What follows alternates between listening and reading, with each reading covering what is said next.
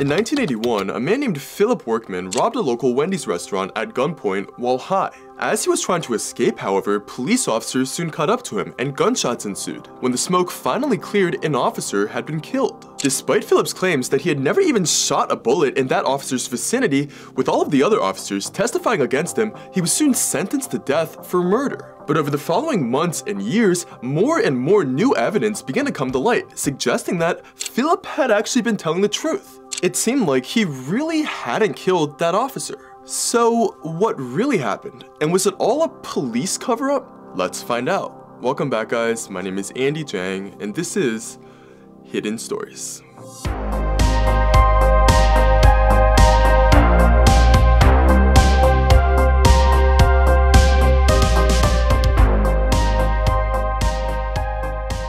Growing up, Philip Ray Workman had a very rough childhood. He had never known his mom, and his dad was a very cruel man who never showed much love to him. As a result, Philip ran away from home multiple times as a kid, and he was eventually sent to the Gatesville State School for Boys, a reform school for troubled teenagers in Texas. Instead of being reformed at Gatesville, however, Philip only continued to suffer. The teachers at the school would constantly physically and emotionally abuse him and the other teenagers there. This abuse was so bad that Gatesville eventually had to be shut down for how students were being treated. But unfortunately, this didn't happen until more than a decade after Philip had already been released from there in 1970 at age 17. So, when Philip joined the US Army soon after his release, he was extremely traumatized and vulnerable and quickly became addicted to hard drugs. Of course, this severe drug addiction stayed with him after he was discharged from the Army 3 years later in 1973.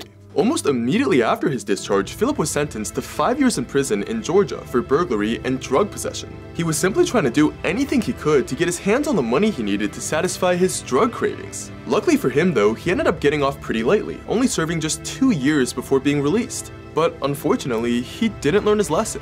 A couple years later, on the night of August 5th, 1981, Philip Workman entered a local Wendy's in Memphis, Tennessee. He was armed with his .45 caliber semi-automatic pistol, which is a detail that would become important later. Despite the fact that Philip was married by this point and even had an 8-year-old daughter, he was high on the last bits of his cocaine supply and he desperately needed more.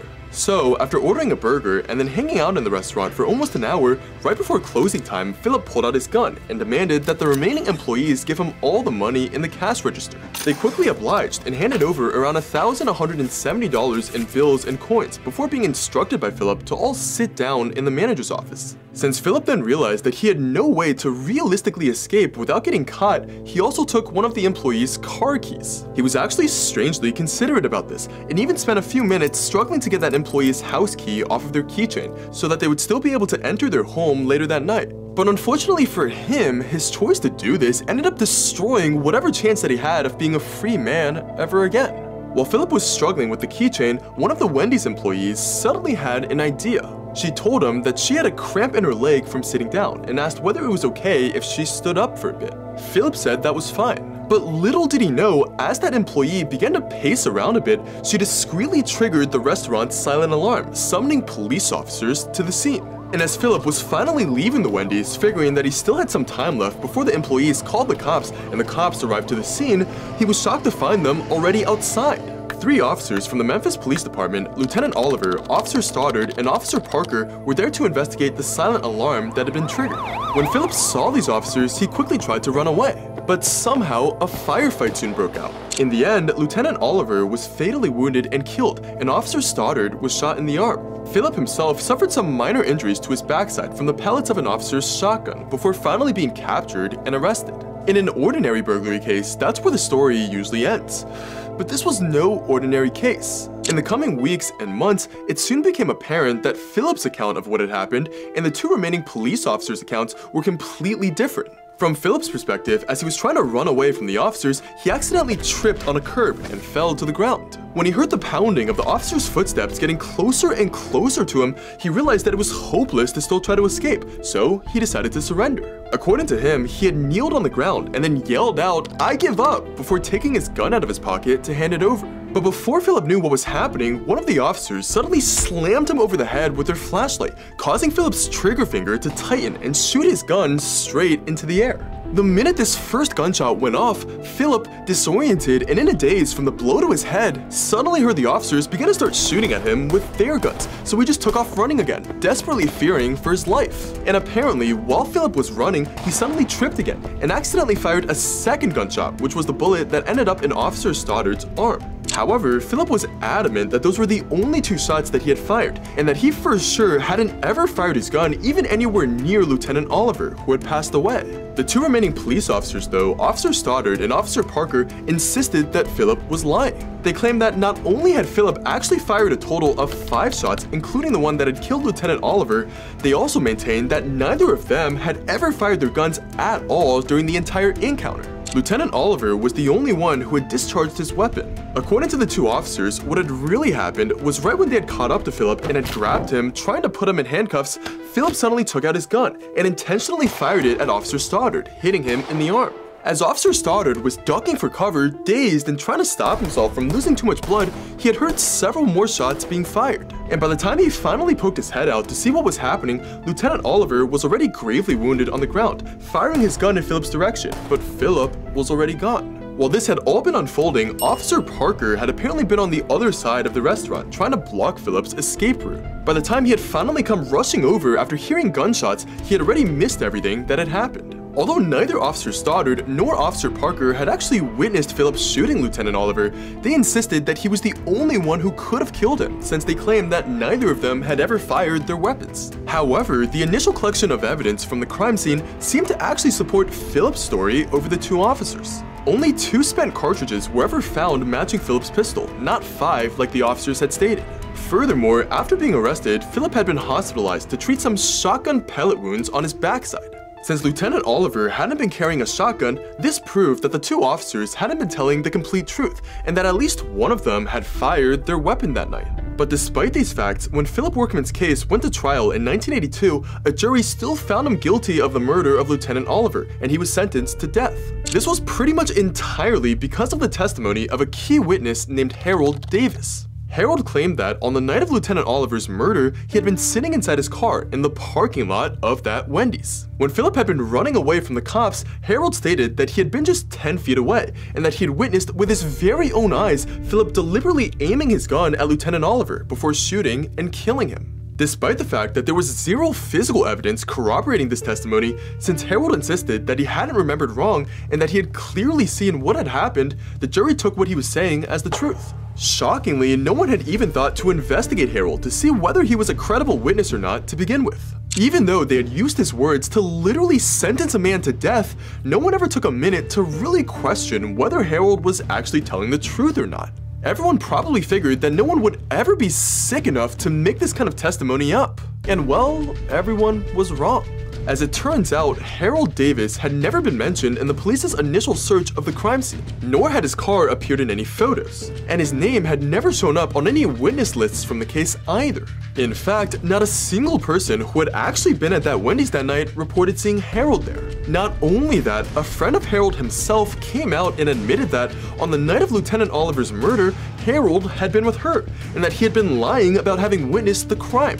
It would later be revealed that Harold Davis actually had a history of scanning through news reports for crimes, and then coming forward to claim that he was a witness, before simply telling the police what he knew they wanted to hear. By doing this, he could collect the reward money for having any information related to the case, which he used to buy drugs for himself and his drug addiction. So basically, Harold Davis's testimony, the only reason why the jury had even decided to find Philip guilty of murder in the first place, had been a complete lie. He had made it up. He hadn't even been there. Unfortunately, however, it wasn't until 1999 that Harold finally decided to admit this publicly. By then, Philip had already been on death row for more than 17 years. Apparently, Harold simply couldn't take the guilt anymore. During Philip's first trial back in 1982, midway through, Harold had apparently realized that he would be responsible for ending another man's life for his own personal gain, and wanted to back out of testifying. According to Harold, however, right when he began to have these second thoughts, a large man had apparently showed up to his house, threatening both him and his family if he refused to continue lying about his witness statement. As a result, back then, Harold had felt that he had to continue testifying against Philip. But now, 17 years later, he finally wanted to admit the truth and help Philip get exonerated. Now, by this point, Philip had already spent the past 2 decades trying to go through the frustratingly slow, borderline impossible process of appealing his death sentence. He had tried to sue the public defenders that he had been assigned in court, arguing that they had been against him from the start, but had been unsuccessful. Similarly, he had also been unsuccessful in trying to receive a second trial to reopen his case and to take into consideration other evidence that may have been missed. But when Harold finally came out and admitted that his testimony against Philip had been a complete lie, this changed everything. Before long, it was revealed that several other eyewitnesses from that fateful night had also come out and corroborated this, claiming that they had never even seen Harold at the crime scene. Steve Craig, a man who had actually directly witnessed the shootout between the officers and Philip but couldn't testify at the 1982 trial since he was sick, also came out and signed a statement saying that he had had a clear view of the parking lot but had not seen Harold or his car there. What Steve had seen, however, was one of the officers firing their shotgun, which was further evidence that the 2 officers may not have been entirely truthful about what had happened that night. When news began to spread about how Philip truly may not have been guilty of killing Lieutenant Oliver, he was soon able to find himself new lawyers to represent him in court. Now, these lawyers were far more competent than those court-appointed public defenders had been.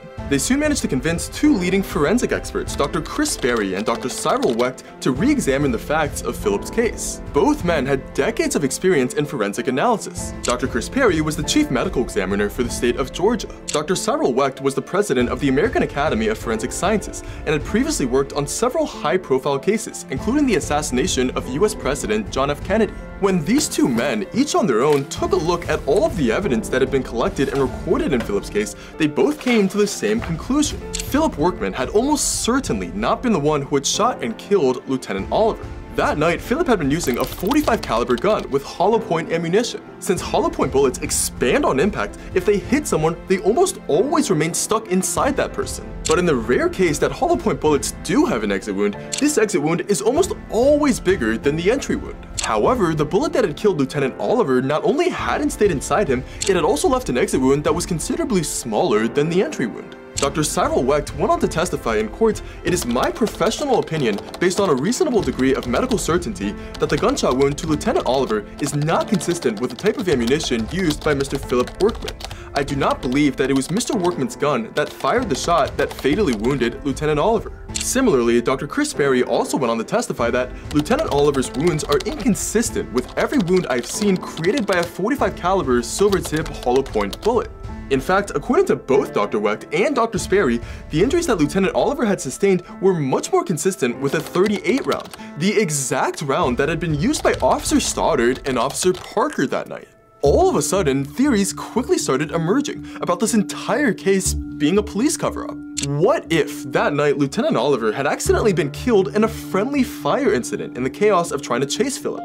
And to hide this fact, Officer Stoddard and Parker had just been trying to pin the murder on Philip himself. A fellow cop from the Memphis Police Department would eventually come out and testify that this is exactly what had happened. The officers had attempted to get Philip executed to cover up the true cause of Lieutenant Oliver's death. However, no formal investigation was ever launched into these accusations. In the wake of all of this new evidence coming to light though, 5 of the jurors who had originally convicted Philip of murder back in 1982 came out and signed affidavits publicly renouncing their verdict. These individuals claimed that had all of this new evidence been presented back then during the trial, they wouldn't have found Philip guilty like they had. In addition, the original prosecuting attorney also now spoke out in support of Philip. 2 justices on the Tennessee Supreme Court called for a lighter sentence for him as well. And even Lieutenant Oliver's own daughter came out and called for clemency for him. But despite all of these new developments in Philip's case, for some insane reason, nothing was immediately done, and his execution date remained the exact same. It wasn't until March 30, 2001, a mere 37 minutes before Philip was scheduled to die, that the Tennessee Supreme Court finally overruled a lower court's decision to deny his appeal and granted him a bit more time so that his case could be re-evaluated. A bunch of hearings were soon held to examine all of the new evidence in court. Once again, Philip's fate relied almost completely on the testimony of Harold Davis. A full admission of guilt from Harold would likely mean that Philip could get a new trial and would be saved from the death penalty. But of course, the moment Harold started getting questioned in court about whether he had intentionally lied under oath during the first trial, he suddenly lost his nerve. Despite having previously publicly stated that he had made everything up about seeing Philip shooting Lieutenant Oliver, during these hearings, Harold simply stated that he hadn't actually lied in his testimony. He just hadn't remembered everything from that night as clearly as he had thought he had. But unfortunately, this just wasn't enough. On January 7th, 2002, the same judge that had sentenced Philip to death back in 1982 ruled that the new evidence presented by Philip's lawyers was insufficient to warrant a new trial for him. More specifically, the judge was unconvinced of Philip's innocence, since Harold Davis had not fully recanted his original testimony, and also because Dr. Wecht and Dr. Sperry could not say without a shadow of a doubt that Philip had not killed Lieutenant Oliver. As a result, Philip was given a new execution date of September 24, 2003. Over the next few years, this date was further delayed several more times, as Philip and his lawyers continued to try and appeal his case in any way that they possibly could. However, in May of 2007, these appeals finally ran out. For his last meal request, Philip asked for a large vegetarian pizza. Instead of eating it himself though, he requested that it be given to a random homeless person in the local area, wanting to do one last act of good before his death. But for some reason, his request was rejected by the prison officials. So in protest, Philip refused to eat anything for his last meal instead. And on the night of May 9th, 2007, he was executed at the age of 53 by method of lethal injection. His last words were, "I've prayed to the Lord Jesus Christ not to lay charge of my death to any man." Following Philip's death, people all around the country were deeply touched by his last meal request, and furious with the Riverbend Maximum Security Institution that he was being held at for not honoring this request. Over the next few days, people came together to donate hundreds of pizzas to various homeless shelters across Tennessee in Philip's name. To this day, Philip Workman's story remains one of the most controversial and dubious death row executions in American history. Of course, nothing is known for certain, but no one can deny that his case needed a whole lot more due process before coming to any conclusions. Take care, guys, and I'll see you all next week.